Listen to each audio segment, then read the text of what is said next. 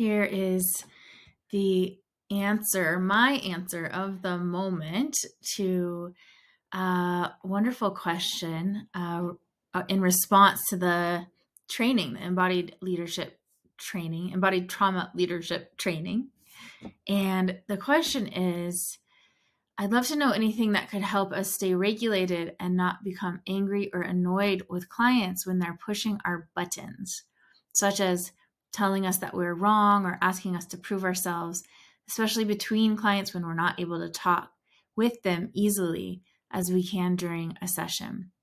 And if they don't want to have a 20-minute call with us to talk it out. Okay, so first we take a breath.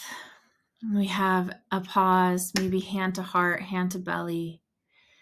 Because often what happens is if we feel questioned or like we need to show up and prove ourselves, we have a lot happening inside, and we need to be able to tend to ourselves first because we're human. We are human, and we need to be able to respond from our professional selves, but that doesn't mean we're not having feelings. So we need to make space to honor and tend to our feelings, whether it's in a breath, whether it's telling that feeling, I see you, I hear you, I feel you, I will tend to you as soon as this session is over. It's not our job to prove ourselves to our clients or our work. And most often what is happening is if we're feeling questioned like this, we're being tested in a really healthy way. It can be so easy to feel annoyed or like this client is being quote unquote difficult. But I often see these things as what I'd call attachment cries, as young parts of our clients pushing on us to see, can they trust us? Can they trust us to stay steady if they're ruffling our feathers or if they're having questions and maybe not able to ask in a way that feels grounded because there's a lot of charge behind it and they don't want to have to seem perfect. They just should be able to get messy with us. So we take care of our own regulation first, and we can respond not by giving them the answer right away if we don't want to. We sure don't have to. More often than not, we can respond with curiosity. What's underneath that? What are you really wanting to know from me right now? Is there something about me answering this question that would feel meaningful to you? So first, investigating more deeply, because usually when we're being asked to prove ourselves, then there's something else going on. It's usually about the client wanting to feel more safe, more held, and like there's space for them to have all these parts come up.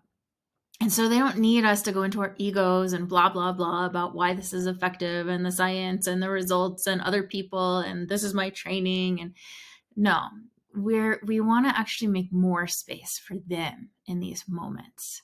This usually isn't about us.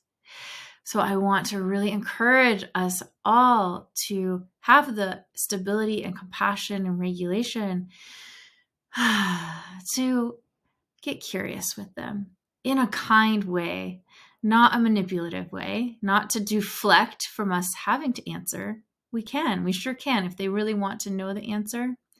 But first, let's take time to see and hear and feel into what is this really about?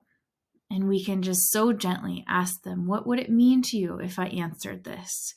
And see what comes. And then use your skill and your intuition to go to the next step.